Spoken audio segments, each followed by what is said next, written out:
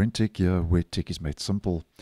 So earlier this week, I posted a video letting you know that in this year's annual feature update, version 24H2, Microsoft could enable Bitlocker Encryption by default, which will also include Windows 11 Home, which is currently not the case. And I'll leave that video if you would like some more information in the end screen. Now, just to let you know that some more information has come to light. So just to keep you guys posted.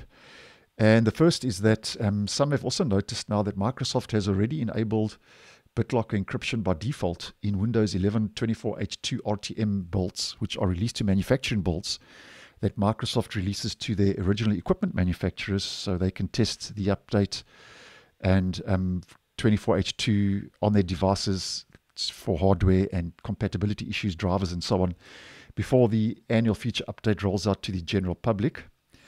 So obviously this is the first indication that suggests that Bitlocker Encryption being turned on by default will be rolling out with 24H2. And then the second one is that Microsoft has recently confirmed that they have adjusted the requirements to enable device encryption.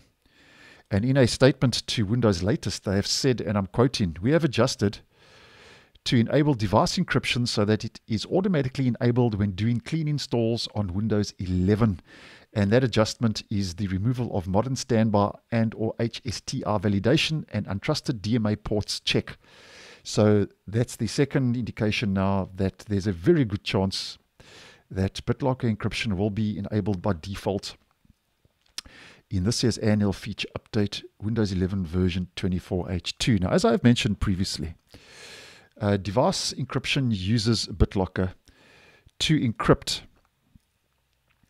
the data applied to all system drives. So it doesn't just apply to your main C drive or the drive your OS is installed on. If you have any other drives on your system and in your system, it also applies that Bitlocker encryption to those system drives. And because of this, obviously, having your Bitlocker key is of the utmost importance, because if you lose that key, obviously then you can't access your OS, which obviously is a major issue. And this is the kind of gripe I had with this change, is because for your average Joe, your normal home user who maybe is not that computer literate,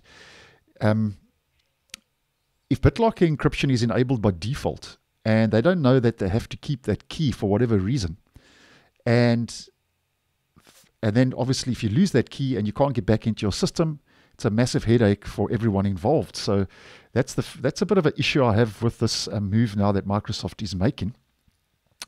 And also, you may well know that Windows can also request the Bitlocker Recovery key while resetting or reinstalling the operating system. So it doesn't just apply to a clean install.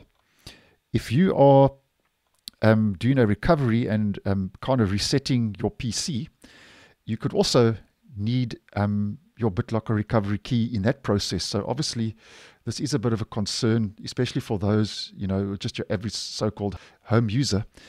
So Bitlocker also has a list of hardware requirements that include TPM 1.2 or newer chip and UEFI. And obviously, since Windows 11 checks for these changes during installation, it's quite difficult to get around this issue, unless obviously you make some registry hacks or you use the third-party app and tool Rufus as an example, so where you can disable Bitlocker automatic device encryption as part of those settings, using Rufus as an example. But nonetheless, just putting it out there. So Microsoft now has officially confirmed now that they basically will be applying this by default with Windows 11 24H2. And if anything changes regarding this, obviously, I'll keep you guys in the loop. So thanks for watching, and I'll see you in the next one.